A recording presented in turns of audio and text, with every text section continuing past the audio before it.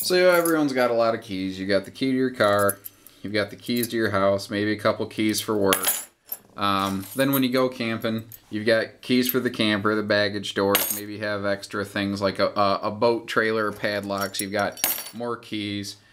It gets to be a lot to handle, and that's why I really like something like this. This is for the hitch pin, well, the receiver pin, rather, for your Class 3 receiver. This is the bar that goes in and locks it, and then this is the lock itself. But what's cool is that keys itself right to your vehicle's ignition key.